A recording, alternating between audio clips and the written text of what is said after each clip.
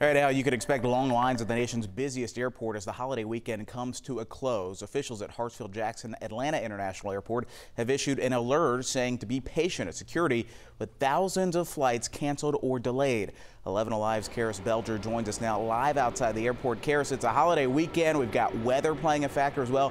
Why else are we seeing these long lines?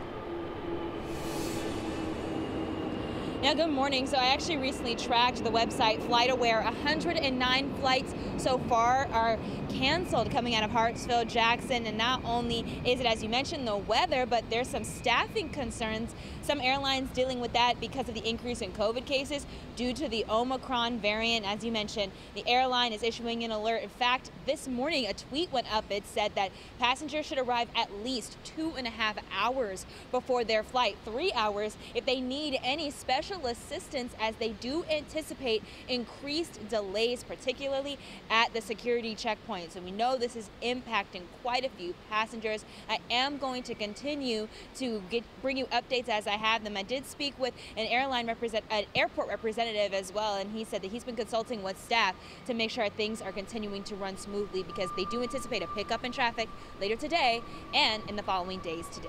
Karis Belger live at the Atlanta airport. Thanks so much. We'll check back in with you in just a little bit.